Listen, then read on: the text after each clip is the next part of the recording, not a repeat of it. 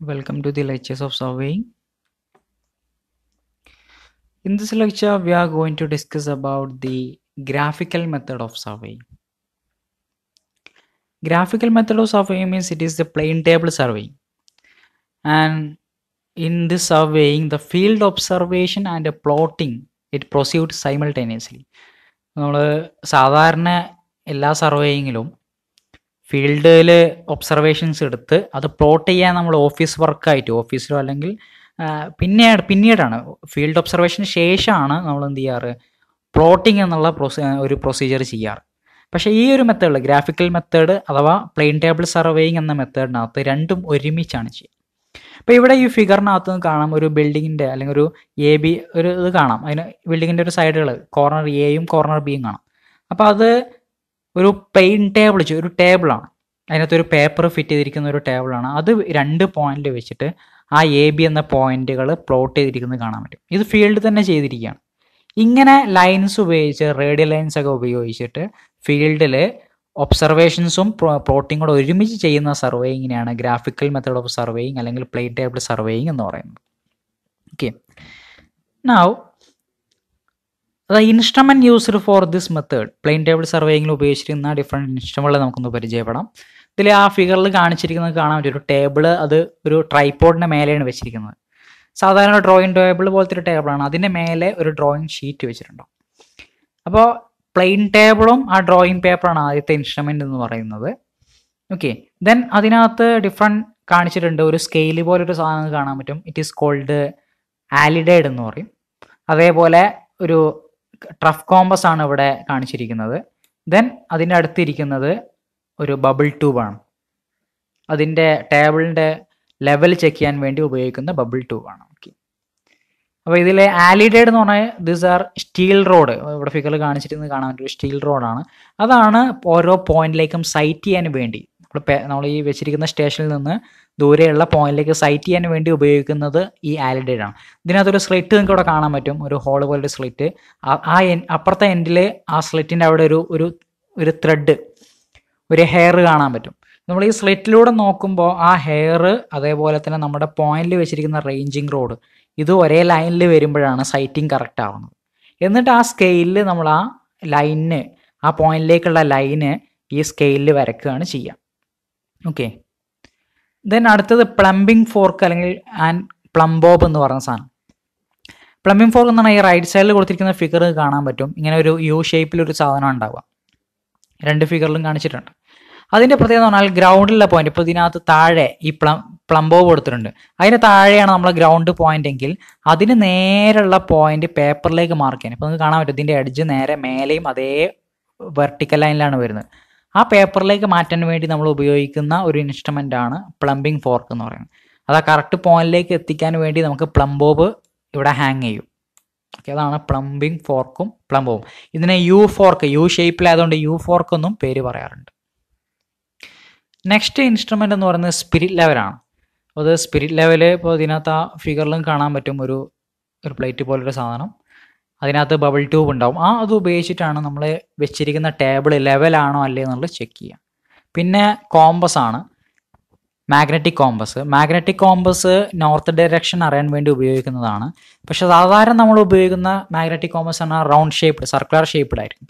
പക്ഷേ ഇവിടെ ഉപയോഗിക്കുന്നത് ട്രഫ് കോമ്പസ് ആണ്. ട്രഫ് കോമ്പസ് ആണ് ഈ ഫിഗറിൽ കാണാം, ഒരു ബോക്സിനകത്തുള്ളതാണ്.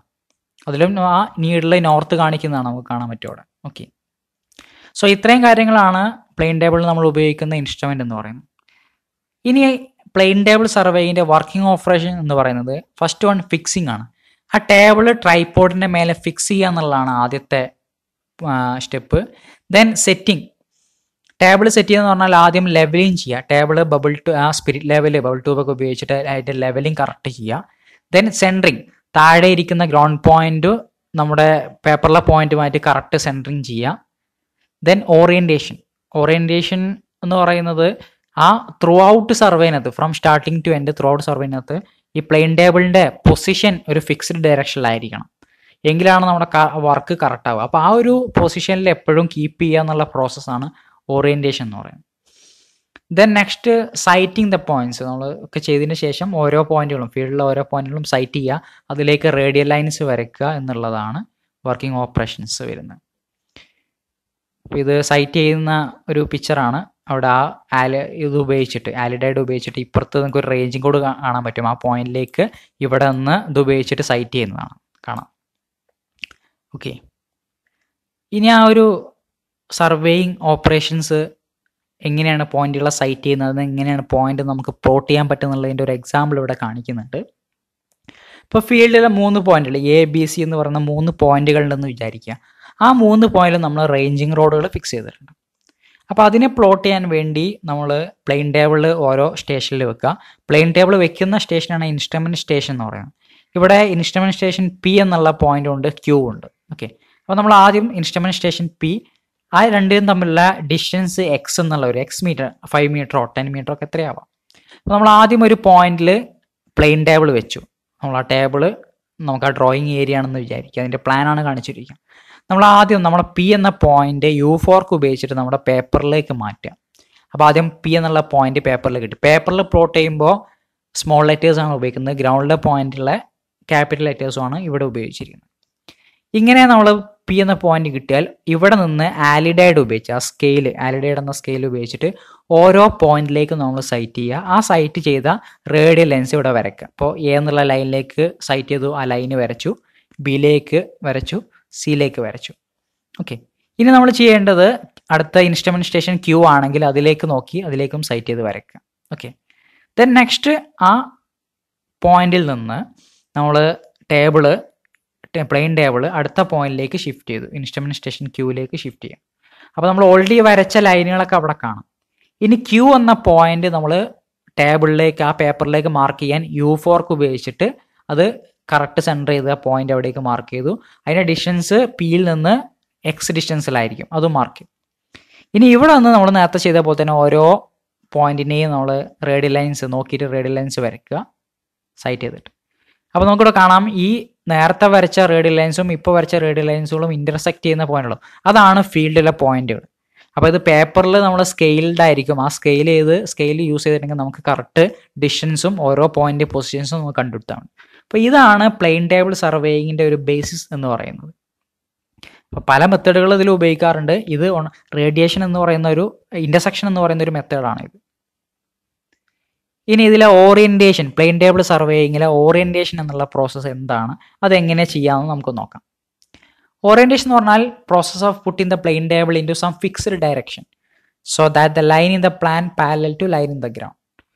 ഇത് ഒരു ത്രൂ ഔട്ട് പ്ലെയിൻ ടേബിൾ സർവേയിങ്ങിനകത്ത് എല്ലാ പൊസിഷനിലും നമ്മൾ വെച്ചിരിക്കുന്ന പ്ലെയിൻ ടേബിളിൻ്റെ പൊസിഷൻ അത് എപ്പോഴും ഒരേപോലെ ആയിരിക്കണം. എങ്കിൽ മാത്രമാണ് നമ്മൾ പേപ്പറിൽ വരച്ചിരിക്കുന്ന ഒരു ലൈനും അത് ഗ്രൗണ്ടിലെ ലൈനുമായിട്ട് പാരലായിട്ട് വരുള്ളൂ. അങ്ങനെ പാരലായിട്ട് വന്നാൽ നമ്മൾ ചെയ്യുന്ന വർക്ക് കറക്റ്റ് ആവുള്ളൂ. സോ അത് ഒരുപാട് പ്ലെയിൻ ടേബിൾ സ്റ്റേഷൻസ് ഉണ്ടെങ്കിലാണ് നമ്മളത് ഉപയോഗിക്കേണ്ടി വരിക. ഓക്കെ, ആ ഓറിയന്റേഷൻ കറക്റ്റ് ആയില്ലെങ്കിൽ നമ്മൾ ചെയ്യുന്ന എല്ലാ വർക്കുകളും ഡിസ്റ്റോർഷൻസ് സംഭവിക്കും. സോ അതിന് വേണ്ടിയുള്ള മെത്തേഡ്സ് ഓഫ് ഓറിയന്റേഷൻ എന്ന് പറയുന്നത് 2 ഒന്ന് orientation by means of trough compass. ഞാൻ നേരത്തെ പറഞ്ഞ ഒരു ബോക്സിനകത്ത് വരുന്ന ഒരു കോമ്പസ് ആണ് ട്രഫ് കോമ്പസ്. ആ കോമ്പസ് ഉപയോഗിച്ചിട്ട് നമുക്ക് എന്ത് ചെയ്യാൻ പറ്റും, ഈ ഓറിയന്റേഷൻ ചെയ്യാൻ പറ്റും. And also orientation by means of back സൈറ്റിങ് ചെയ്തിട്ടും നമുക്ക് ചെയ്യാൻ പറ്റും. അപ്പോൾ ഇതിലെ ഓരോ മെത്തേഡും നമുക്ക് എന്താണെന്ന് നോക്കാം. First orientation by means of trough compass. ഇതിൽ നമ്മൾ ചെയ്യേണ്ടത് ആദ്യത്തെ പോയിന്റിൽ പ്ലെയിൻ ടേബിൾ വെച്ചതിന് ശേഷം ട്രഫ് കോമ്പസ് ഉപയോഗിച്ചിട്ട് നോർത്ത് ഡയറക്ഷൻ മാർക്ക് ചെയ്യുക എന്നുള്ളതാണ്. അത് മാർക്ക് ചെയ്തതിൻ്റെ ശേഷം നമ്മൾ പിന്നെ ഏതൊരു പോയിന്റിലേക്കും ഈ പ്ലെയിൻ ടേബിൾ ഷിഫ്റ്റ് ചെയ്യുമ്പോഴും അവിടെയും ഈ നോർത്തിലേക്ക് പ്ലെയിൻ ടേബിൾ ഓറിയൻറ്റ് ചെയ്ത് വെക്കുക. അപ്പോൾ എല്ലാ പോയിന്റിലും നോർത്തിലേക്കായിരിക്കും അത്. അപ്പോൾ കറക്റ്റ് ഓറിയൻറ്റേഷൻ കിട്ടും. അപ്പോൾ നമ്മൾ അതിന് വേണ്ടി ചെയ്യേണ്ടത്, ഞാൻ അവിടെ ഒരു ഡെമോ കാണിക്കുക, അതിൻ്റെ ഒരു സാമ്പിൾ.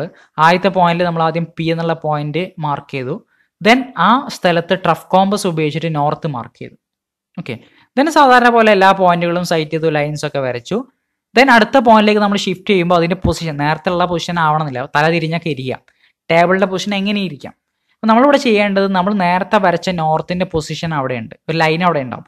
ആ ലൈനിൽ നോർത്തിൻ്റെ നമ്മുടെ ട്രഫ് കോമ്പസ് കൊണ്ടുവയ്ക്കുക. എന്നിട്ട് ഈ പ്ലെയിൻ ടേബിൾ മെല്ലെ തിരിക്കുമ്പോൾ നോർത്തിലേക്ക് കൂടുതൽ അടുത്തടുത്തായി വരും. ആ കോമ്പസിൻ്റെ നീഡിൽ നോർത്തിലേക്ക് ഇങ്ങനെ വന്നുകൊണ്ടിരിക്കും. അപ്പോൾ എപ്പോഴാണോ കറക്റ്റ് തിരിച്ചിട്ട് എപ്പോഴാണോ കറക്റ്റ് കറക്റ്റ് നോർത്തിലേക്ക് വരുന്നത് അവിടെ നിർത്തുക. അവിടെ നിർത്തുമ്പോൾ നമുക്ക് അവിടെ പഴയ പോയിന്റിലെ പി എന്ന പോയിന്റിലെ പൊസിഷനും ക്യൂ എന്ന പോയിന്റിലെ പൊസിഷനും സെയിം പാരലായിട്ട് വരും. അപ്പം ഇങ്ങനെയാണ് റഫ് കോമ്പസ് ഉപയോഗിച്ചിട്ട് നമ്മൾ ഓറിയന്റേഷൻ ചെയ്യുന്നത്. സോ അതിൻ്റെ കറക്റ്റ് പൊസിഷൻസ് ആയിരിക്കും. ഇനി രണ്ടാമത്തെ മെത്തേഡ് എന്ന് പറയുന്നത് by means of back citing ആണ്. ബാക്ക് സൈറ്റിംഗ് എന്ന് പറഞ്ഞാൽ നമ്മൾ നേരത്തെ പ്രീവിയസ് ആയിട്ട് എടുത്ത പോയിന്റിലേക്ക് തന്നെ ഒന്നുകൂടെ സൈറ്റ് ചെയ്യുക എന്നുള്ളതാണ് അതിൻ്റെ മെത്തേഡ്. ഇതിൽ ഇപ്പോൾ എക്സാമ്പിൾ പി ആൻഡ് ക്യൂ എന്ന് പറയുന്ന ഇൻസ്ട്രുമെന്റ് സ്റ്റേഷൻസ് ഉണ്ടെങ്കിൽ ആദ്യം നമ്മൾ പി ക്യൂ എന്നുള്ള ലൈന് പേപ്പറിൽ വരച്ചു വെക്കും. ദെൻ പിയിലെ ഒബ്സർവേഷൻ കഴിഞ്ഞാൽ ക്യൂവിലേക്ക് നമ്മൾ ഇൻസ്ട്രുമെന്റ് മാറ്റും. ക്യൂവിലേക്ക് ഇൻസ്ട്രുമെന്റ് മാറ്റിയാൽ അതിൻ്റെ പൊസിഷൻ കറക്റ്റ് ചെയ്യാൻ വേണ്ടി പി എന്ന ആദ്യത്തെ പോയിന്റിലേക്ക് തന്നെ ഒന്നുകൂടെ ബാക്ക് സൈറ്റ് ചെയ്യുക എന്നുള്ളതാണ് ഇവിടുത്തെ മെത്തേഡ്. ഓക്കെ, അപ്പോൾ ഞാനത് ഒരു സാമ്പിൾ കാണിക്കാം. ഇവിടെ ഇൻസ്ട്രുമെന്റ് സ്റ്റേഷൻ പി ഉണ്ട്. നമ്മൾ ആദ്യം പി മാർക്ക് ചെയ്തു, എന്നിട്ട് ഓരോ പോയിന്റിലേക്കും അതിൻ്റെ ലൈൻ ഓഫ് സൈറ്റ് എടുത്തു. ദെൻ അടുത്ത പോയിന്റ് ക്യൂ ആണ്, അതിലേക്കും നമ്മൾ ലൈൻ ഓഫ് സൈറ്റ് എടുത്തു. ആ ലൈനൊക്കെ ആ പേപ്പറിനകത്ത് ഉണ്ടാവും. നമ്മൾ അടുത്ത സ്റ്റേഷനിലേക്ക് കൊണ്ടുവന്ന് വെച്ചോളും ഉണ്ടാവും.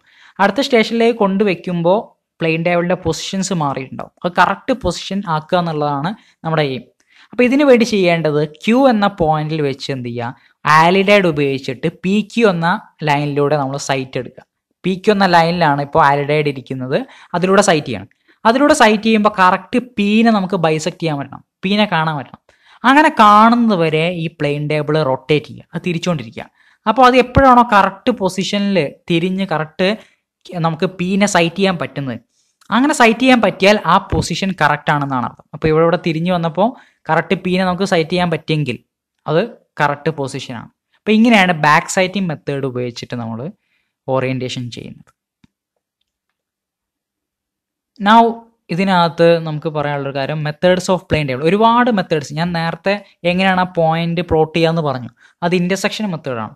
അങ്ങനെ ഒരുപാട് മെത്തേഡുകളുണ്ട്. ഇപ്പോൾ റേഡിയേഷൻ മെത്തേഡ്സ് ഉപയോഗിക്കാം, ഇന്റർസെക്ഷൻ മെത്തേഡ്, ട്രാവേഴ്സി മെത്തേഡ്, അതുപോലെ റിസെക്ഷൻ മെത്തേഡ്. ഇങ്ങനെയുള്ള മെത്തേഡുകളൊക്കെ ഉപയോഗിച്ചിട്ടാണ് നമ്മൾ സാധാരണ പ്ലെയിൻ ടേബിളിംഗ് ചെയ്യാറ്. So in this lecture we have discussed what is plane table surveying and what are the instruments used for this and the working operations of plane table surveying, orientation process, and what are the methods. So that's all in this lecture. Thank you.